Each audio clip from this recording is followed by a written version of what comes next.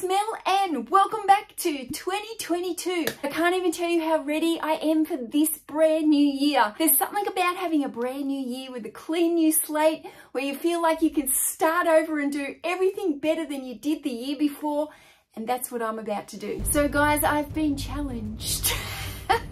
And you all know I like a good challenge. So a couple of weeks ago, Chris from Daily Refinement, he contacted me and asked if I'd like to work with him one-on-one doing a live stream every single week for this year over on his channel. Now, I'm not sure why Chris has chosen me to be his little project, but he has, and I'm going to accept the challenge. Now, he wants to challenge me and he wants to set me big goals for 2022.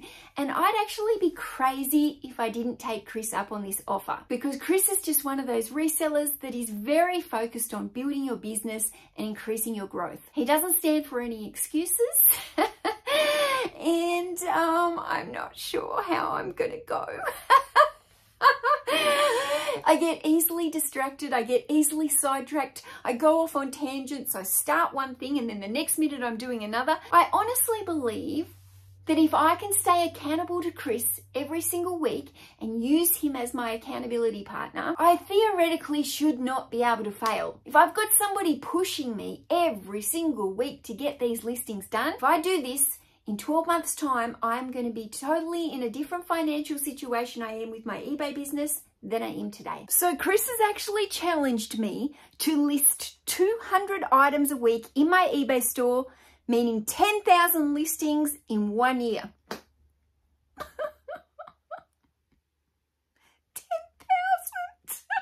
Shit. Now, I am actually a pretty fast lister when I put my mind to it and I buckle down. But this year, I just wasn't really consistent. I had some weeks where I went really hard. I was doing like 50 listings a day. And then I had other times where I wasn't doing any listing. I went for 3 months this year, June, July, and August. I didn't list a thing. So when you average out my daily listing, I'm probably only looking at getting like 8 to 10 things listed every single day, but 8 to 10, it's really not enough for a full-time seller. And I've probably used the YouTube as a little bit of an excuse in the last year on why I haven't got as many listings up, because I'm busy making videos. But realistically, eBay's where my income is, and it's not really an excuse. Now, he also asked me, how many videos do you want to make a week, Mel? And I said 3 a week.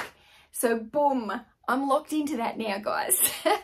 He has challenged me to not only do my 10,000 brand new listings into my eBay store, but 150 videos this year. Can you feel the sweat? Does he know my name is back from burnout? Now, when I talked to him the other day, he was peering through his computer screen, looking at all my stations. And I must say, he couldn't really see my photography area or my shipping station.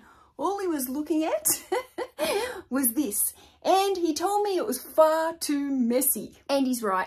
My shed is an absolute disaster zone at the moment. So if I'm going to be putting 200 new items into my store every single week, guys, I need room for growth, and there is a lot of mess here. There is a lot of shelves out the back that have been holding death pile. I need to separate it. I have got a storage unit with death pile in it. I think I need to move my death pile so it's all in one place. And in this unit here, perhaps this should just be full of all my listed items and my stations. So my shipping station and my photography station. And then every single day, perhaps after I've been to the post office in the morning, I should be going to my storage unit, getting a day or two's worth of stock for me to photograph, and then bringing it back here and working on it. What that will mean is I won't have all this stuff that's sitting down here on my floor, making it hard for me to work and slowing me down. This table slows me down while I'm trying to reach and get the books. Now, on top of all this, I've also got my own goals. I really want to get on top of my bookwork this year. It's something that I've always run behind on, and it's probably the thing that I do worst in my business. I am not great at staying on top of my paperwork and my bookwork. I just aren't. It's just something I always put on there. I'll do that tomorrow. I'll do that tomorrow. And it never happens.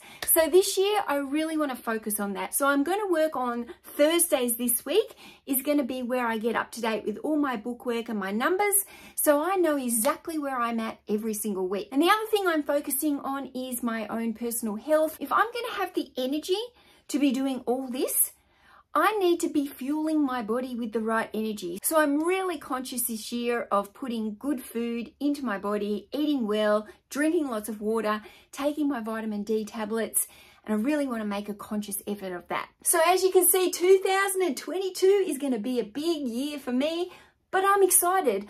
I'm really, really excited for the challenge. I feel like I needed this. Last year, I was going up and down and up and down. This year, I want to be more focused, I want to be more consistent, and I want to be more balanced. And what a bonus, I think I'll make some more money. So over the next few days, my shed here is getting a makeover, because if you fail to prepare, then prepare to fail. So if you want to follow along and watch all these weekly streams where Chris is holding me accountable, you'll be able to find me over on his channel, which is Daily Refinement. Fridays, Australian Eastern District Time at 9 AM. Thursdays, Pacific Time at 2 PM. Thursdays, 10 PM for UKs. So stay tuned for my next video and I'll show you what's going to happen here in my shed. See you in a couple days. Bye.